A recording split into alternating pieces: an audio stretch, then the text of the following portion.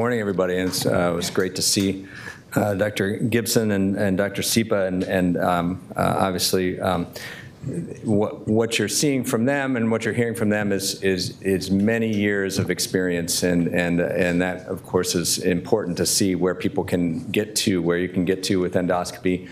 But we also have to start from the beginning. So this talk is going to be a lot more like crawling, okay, instead of and a little bit of walking, and then we'll move on to running later on this afternoon.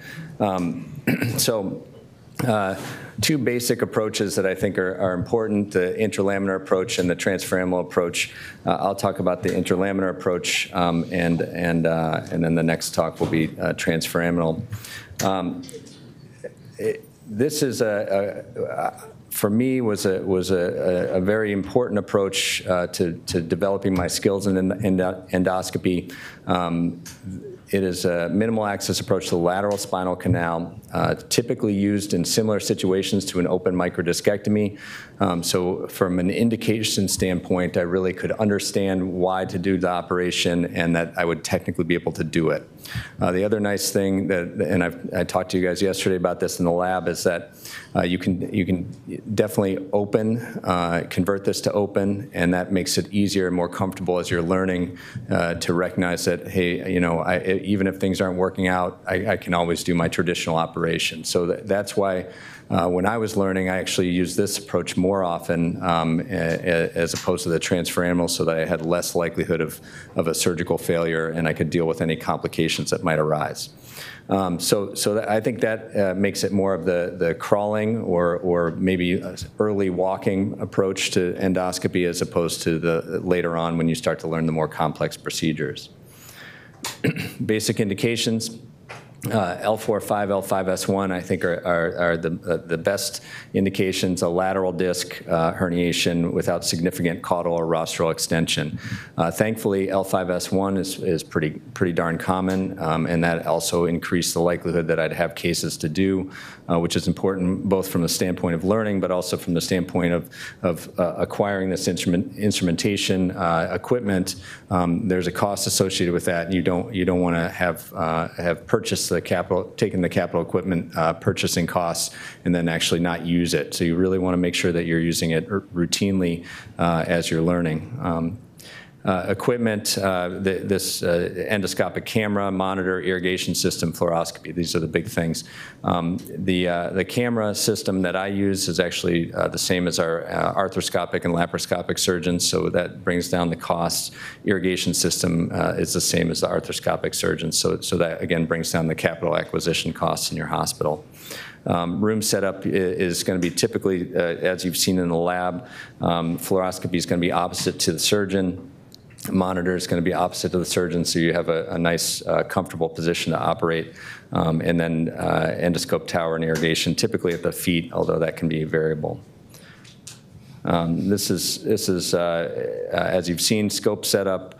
For those of you who use arthroscopes or endoscopes, that is very common. You have the light source, camera, and then irrigation. Irrigation is constant flow irrigation. I typically use anywhere from 35 to 45 millimeters of mercury as my settings, although some of the newer pumps will have a constant flow setting as opposed to a constant pressure setting.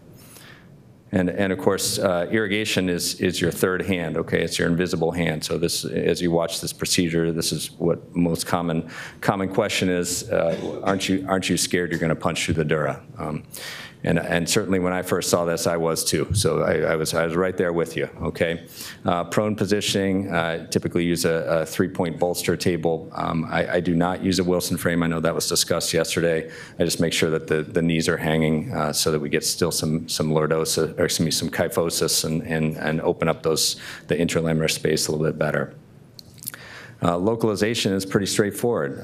We're getting a PA view fluoroscopy, and again, this was another question that was asked often yesterday: is where are you targeting? You're targeting with the interlaminar window. You can see the L5 lamina. You see the S1 lamina edge, the medial part of the facet joint here, and then the spinous process here. So if you bisect that line or just go right in the center of this space, that's typically a good starting point. Now, are there variations to this? Yes, but I'm only going to teach you one today, okay? Approach, make that skin incision and fascial incision, and then a single stage dilator that goes down directly onto the ligamentum flavum.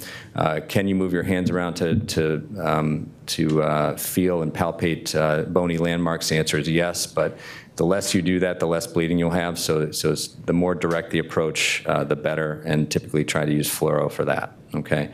You're going to be starting outside the canal. At this point, you're going to place your tubular retractor, which is beveled, and we'll talk about what that bevel does for you in a little bit. 6 steps. Okay, once you get here, it's pretty short work. Prepare the ligament, and then what that means is clean off the ligament so that you can see it better, and so that the muscle tissue and vessels are not going to bleed and cause visualization problems. That's typically one of the big problems that you have is visualization. So getting those bleeders before they get you is very helpful. You're going to traverse the ligament, dissect the nerve, remove the disc, and then check the decompression.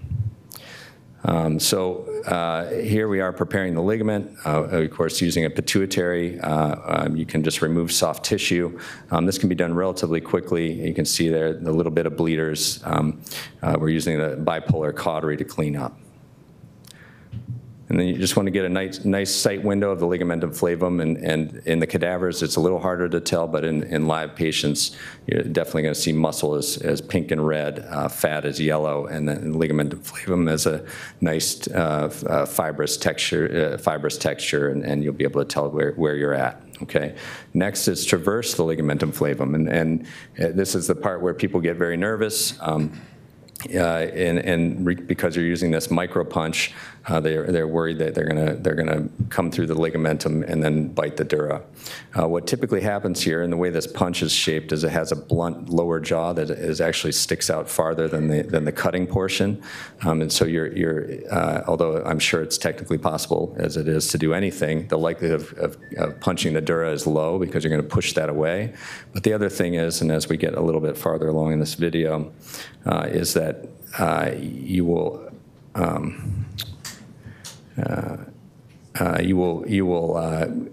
pass through the ligamentum, and the irrigation will pass through at the same time, which pushes the dura down, pushes it away, and so then you'll see epidural fat, and then you can continue on to open up the ligamentum and the aperture in the ligament.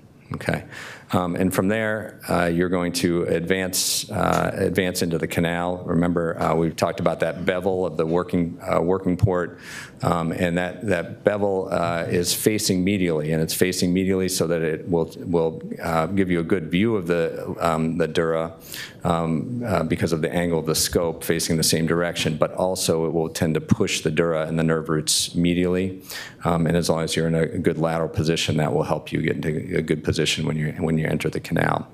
Once you get into the canal, you're going to rotate the bevel to face laterally, and what that does is the tip of the tubular retractor, tip of the working tube, actually acts as a retractor to give you to protect the nerve, traversing nerve root.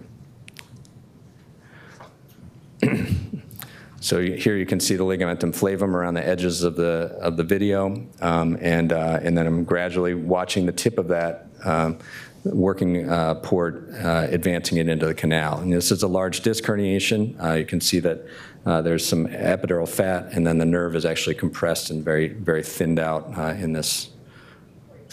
So I am altering the view of my scope just to make sure that I can see laterally and make sure I don't pinch a nerve in the lateral aspect or lateral recess. And now you're seeing some epidural fat here.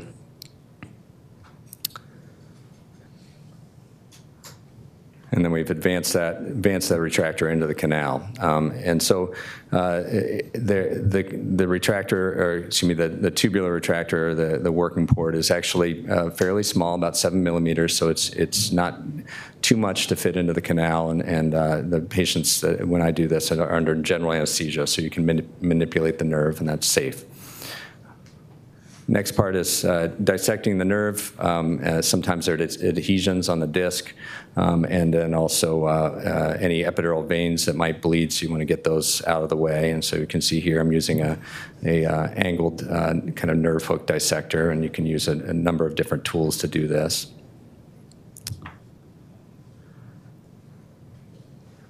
And then once you have that dissected, this is where we make that move to rotate or retract the nerve, the traversing nerve root out of the way. And you can see there you're rotating.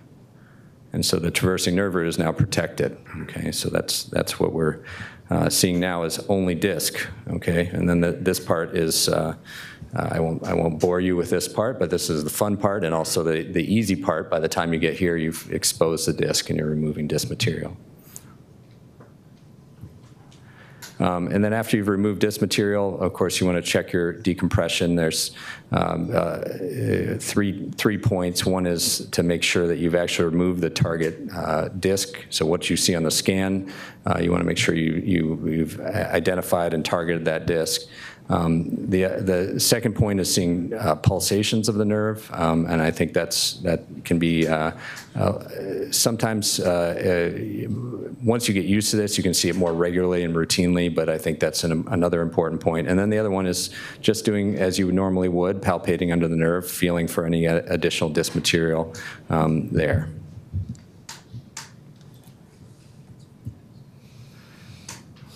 Okay, and then importantly, and you probably noticed this, the endoscopic view is two-dimensional, so you have a loss of depth perception, but because the scopes are angled, you typically can see a lot more than normal in a normal operation, microscopic operation. If you rotate the scope, you can see around your tool, see around it, and see what the tool is doing from one side or the other, which is very beneficial. And that's it. Okay, so after you do that, make sure there's no bleeding, and out you come. Okay, I do have a confession to make. That was my very first operation that I ever did. So I want you guys to know that was the case and the view and all those things were the very first time that I ever did the endoscopic approach. That was many years ago, but I think what you can see as you practice and develop your skills is that it's pretty straightforward. It is a little daunting at first, but pretty straightforward. So limitations of the interlaminar approach, it requires more drilling at the upper levels of the spine. Redo surgery is difficult because of some of the distorted anatomy, although later on in my development of these skills, I've certainly done redo operations with the endoscope. Migrated discs can be difficult, and then the angle of the approach, the disc space, makes it difficult to remove disc within the disc space. So sometimes it's hard to get deep within the disc space, which is not a common thing we do with the endoscope, but certainly in open procedures and revisions with large disc herniations and things like that, sometimes we'll want to do that. So in conclusion, the interlaminar full endoscopic discectomy is an effective, reproducible, minimally invasive approach to remove disc pathology, and of course a good starter case to learn safely how to use the spine endoscope, and because you have a lot of common pathology to work on when you start to acquire your skills. So thank you very much. Do we have time for a little bit more? Like 5 minutes, okay. So I'm gonna skip, we've gotten a lot of data, although the data is good. The Dutch study that everybody's been referencing is really interesting because within that Dutch study, they actually only had one expert endoscopist, and the other ones that were part of the study actually were learning in the midst of the study. So they actually took 50 cases per surgeon, and actually, so this had good outcomes even though people were learning in the middle of the study. So I think that's a really important point about this study. And of course, all the other things about complications and cost effectiveness. So how do you start learning endoscopic procedures? This is going to be a quick 3 minutes, okay? Maintain appropriate indications. So the same indications that you'd normally use for doing a discectomy or a decompression, you want to use those same indications. when you acquire new technology, it should be at least as good as the alternative, both technically and from an outcome perspective. So although we didn't have as much outcome information when I started, from a technical perspective, I felt that the endoscope was going to do the same job. I'm a neurosurgeon, so I was doing an endoscopic third ventriculostomy when I had this aha moment that this is much harder than doing a disc, so we probably can do it. So that's important. The equipment, the cost, so the cost for the equipment and the opportunity cost should not be too significantly different from doing your traditional operation. So that's where, when you see that was my very first case, of course it's edited down, but it amazingly went very, very quickly, and I was quite shocked by that. So I didn't lose much as far as timing and operations and things like that, even though as I advanced in the difficulties, sometimes cases did take longer. The ideal technology also needs to be generalizable. So one of the biggest pushbacks I got from my colleagues was, how many foraminal discs are there? Well, you're not going to use that. You're not going to use this technology that often, and that was the reason that the interlaminar approach also became important for me, is that I would be using that technology more commonly, and then of course study your results, which we're all trying to do now. Transitioning from open to endoscopic, you guys are already starting that process by showing up at a training course and getting your hands on it. But you're going to go to more than one course, certainly, and then also specifically get involved in one or two case types that are really going to give you a high yield. When I didn't have the opportunity to get proctored, but if you can, that of course is going to make it a lot easier. And then I also discussed with the patients the concept of doing the endoscopy and also converting to open. So I always had a plan A and plan B, and that made it easier and also with my surgical team, made it easier to just get right in there and get working.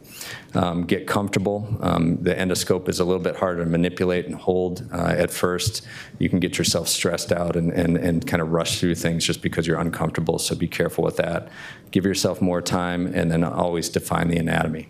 So these are all important things. Training requires practice, which can sometimes be models, simulators, and videos. Scrimmage is using cadavers, so that's kind of what we're doing here. And then game time is a real operation. So you don't really want to be learning too much at the time of the operation. And this is a kind of fun little box trainer that I actually have my daughter using. Bought the endoscope off of Amazon, and you can create a little maze or game to work with your endoscope, so you can get your hand skills better, and that is cheap and inexpensive, right? So you'll see a lot of similarities just working through cotton balls. And then the targets are these little straws as you go through. So, yeah, so those kinds of things are ways that you can start the process of learning, getting your hand skills, getting used to the 2D aspect of these things without having to spend a lot of money also. So thank you, everybody, for your time, and thanks a lot. That was a great talk. I had a quick question. I know you mentioned that you don't use the Wilson frame. Is there a particular reason why you prefer not the Wilson frame? I'm just curious. So the main reason is trying to keep everything straightforward for the operating room. The less changes I have to make, the easier it is. So Ray and I were just having this discussion. The more you do things the same, the easier it is as far as the flow of the day. The easier it is for the techs and the nurses. Certainly, the Wilson frame has some value, I think, but at the same time, since I was getting the same results just using the 3-point bolsters, I felt like I didn't have to add that level of complexity. And of course, seeing how many other people do it throughout the world, there's a lot of variation. You can do it simply with bolsters on a table. We don't have to get too complicated. Yeah, main thing. Yeah, Than, thanks for the talk. One quick question. I think for the audience, we should really clarify and discuss the use of pumps of irrigation. So there is different ways to bring irrigation into the field. The reason why it is important, it's obviously we want to control the pressure. Typically, the pressure shouldn't be more than the diastolic pressure. That's kind of the rule of thumb. but then it also depends on what area of the spine you operate on. So the cervical spine and thoracic spine is obviously much more sensitive to that. Right. So there's flow-controlled ones, right? There's pressure-controlled ones. The ones that we have here in the lab are pressure-controlled, and then some people use gravity. Right. Right. And so tell us a little bit about what your setup is, and what the novice as well as us, we have to be careful of. Obviously, we're worried about fluid tracking. That's one big issue with cervical, thoracic. And then that's the biggest issue of biportal technique, right? Because you have to have so much irrigation fluid that can track. So the first thing I want to talk about is, yes, we use constant flow irrigation, but you need obviously inflow, but you also need very safe outflow, okay? So that's what keeps you most safe in these operations, even though the pressure settings are important too. If your system has an easily obstructed outflow, that can be quite dangerous because you can overpressurize within the epidural space. The reason that's a concern, overpressurizing can cause seizures, can cause death, and that has been reported. So different systems have different outflows, and you just want to make sure that they do have an outflow and that you understand when that system is not functioning right, that you can recognize it and make sure that their patient's going to be safe. There's pressure control, which are very commonly like arthroscopic type pumps, and those will control by pressure and can have a pressure setting, and like I said, somewhere between 35 and 45 has worked reasonably well. Variations on that is flow control, meaning the pressure is maintained constant, but if there's any kind of change in the obstruction or change in the instrumentation or equipment that you're using, the pump will change the flow rate, so you still get kind of the constant amount of fluid moving through the system.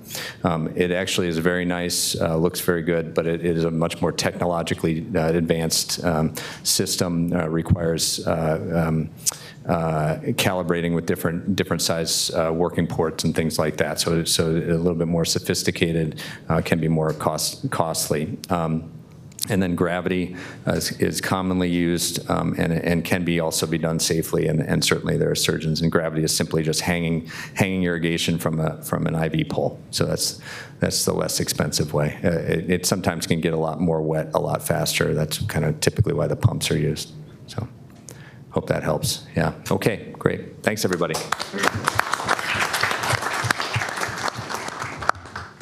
So our next talk is